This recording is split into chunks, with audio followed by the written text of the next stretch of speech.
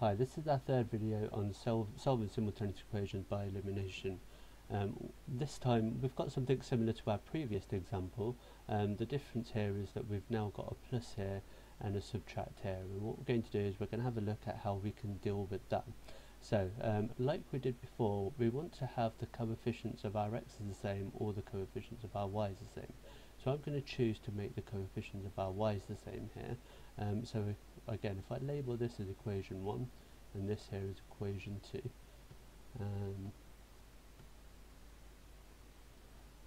if I now multiply equation 1 by 2, that's going to make this 10x plus 4y is equal to 52.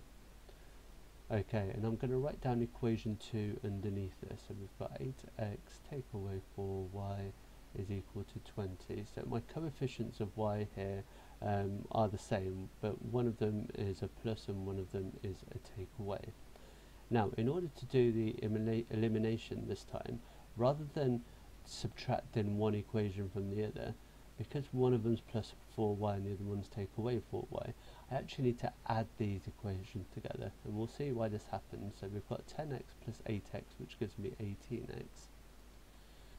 Positive 4y add a negative 4y gives me 0y, and that's why I chose to add them together.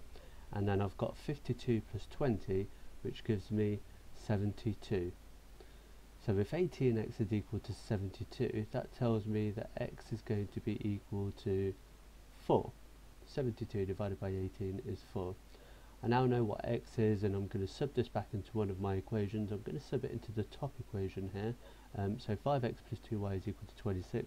I know x is 4, so we've got 5 times 4 plus 2y is equal to 26, which tells me that 20 plus 2y is equal to 26. Subtract 20 from both sides, so 2y is equal to 6 and y is equal to 3. Now, I now know that x is equal to 4 and y is equal to 3.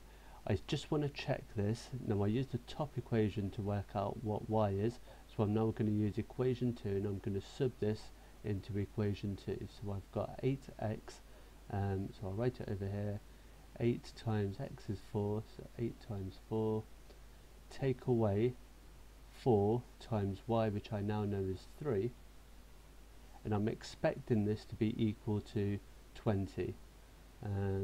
So let's have a check. 8 times 4 is 32, take away 4 times 3 is 12, and 32 take away 12 is in fact 20. So that tells me that this is going to be correct.